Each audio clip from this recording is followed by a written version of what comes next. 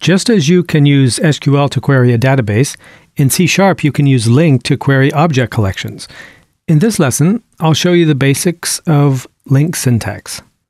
So let's create a collection of file names, for instance, and then we will use the old way of getting all the doc files out of this list and putting them in a collection, and then I'll show you how to do it with LINQ. So first we need our collection. We'll make it a generic list of strings, and we'll call it files. And we can define them right after the instantiation here. And think how you would get all of the files that end with .doc out of this list.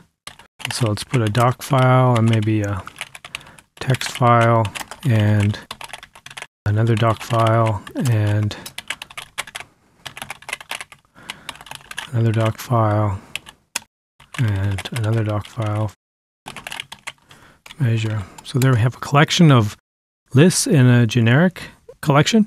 And let's first just display them so that we see that things are working. So we have file and files and display the file. So here we will see them all. Now let's get the doc files out. So before LINQ, you might have done it this way. Just gone through all the files in an iteration and checked each time if file ends with .doc, then add it to a new collection. So let's make a new collection called doc files, for instance. So it's a generic collection of strings called doc files. And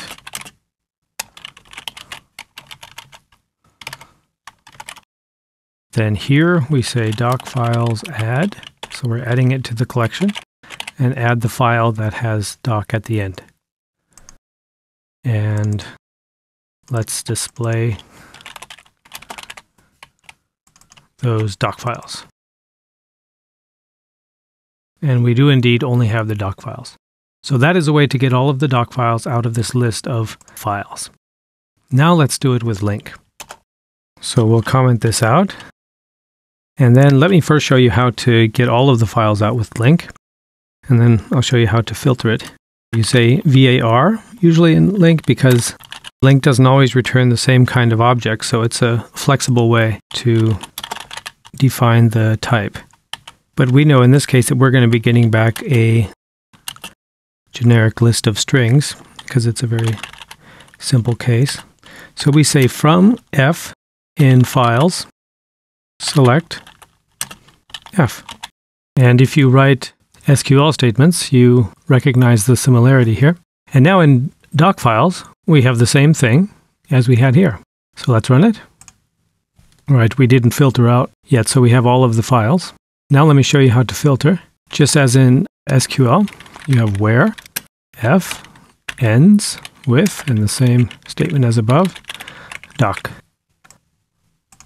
Run it, and you see that we have only the doc files. You can also use order by, which is also taken from SQL, order by F, and then you see that they're in alphabetical order. So that's a simple example of using LINQ on a generic collection of strings. Let me show you how you would do it on a collection of custom objects. So let's go ahead and we'll just comment it out. And then we'll create a custom object like customer. So we have a class customer and a property first name and a property last name and an age, for instance. And then let's give it a way for us to display it nicely with a method, public string, and then display. And for instance, we'll return this formatted string of last name comma, first name, and their age, like that. So last name, first name, and age. There we go. So now we just need a collection of them. So here's a collection of customers. Notice that we define all of the customers in the same statement. This is all one statement, that we instantiate the generic list customers. It's a very nice short form that C# allows. So let's use LINQ to get all of the customers who are less than 30 years old out of this list. How do you think you would do that? First, you start with the var, and then give it a name like young customers equals, and then start with from. It's kind of backwards from SQL where you start with select. So in C#, start with from, C in customers.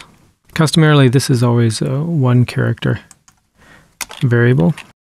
From C in customers, where C age. And notice that when we type this, we already have the IntelliSense that we just made, the first and last name. So C age is less than 30. And then you always have to say select C. So there we have young customers.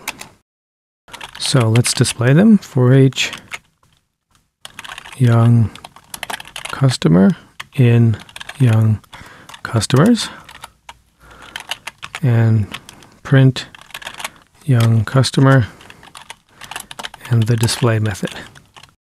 So what do we get?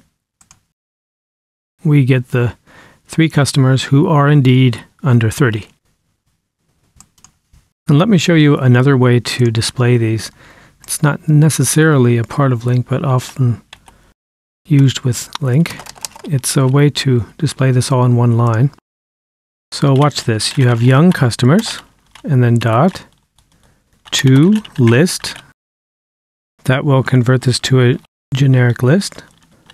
And then here, for each, and then C lambda, which you can read as C such that, and then print it. Display.